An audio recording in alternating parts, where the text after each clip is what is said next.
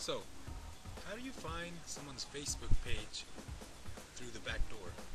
Pretty simple. Before we start, let's get one thing straight. Yahoo is for straight novices. Don't be a rook. You gotta go to the big G, Google. Now, it's pretty simple. Once you get to Google, you type in someone's name, and you're gonna do it between quotes.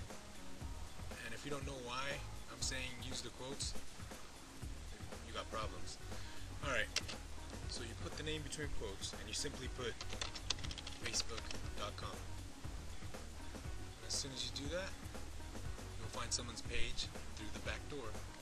Isn't it annoying having to go to Facebook and searching someone's name, having all these restrictions? Google's meta crawlers go through the internet and they archive everything. So one little tip here: if you want to get creative and you want to get more specific, especially if you have a name that's kind of common, you can go ahead and type in maybe the city or the state. That way you can narrow down a little bit more.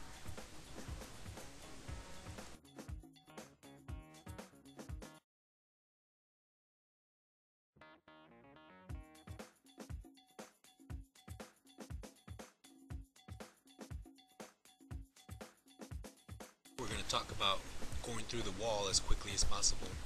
So you're looking for someone's POE on their Facebook wall. I mean, you can crawl all the way down.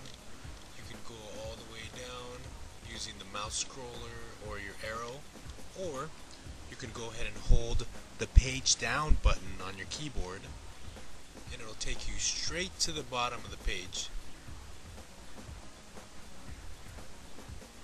Now, once you get to the bottom of the page, you can maybe use the Control F function, which is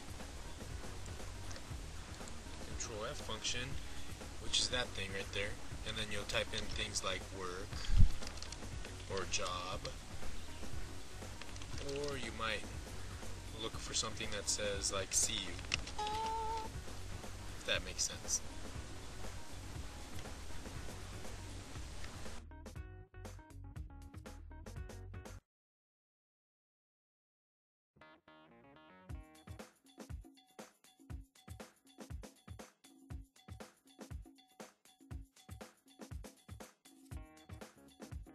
We're going to be talking about subtracting and adding things to the search results. So let's say we were searching for, Joe Smith. And the Joe Smith you're looking for is not the basketball player.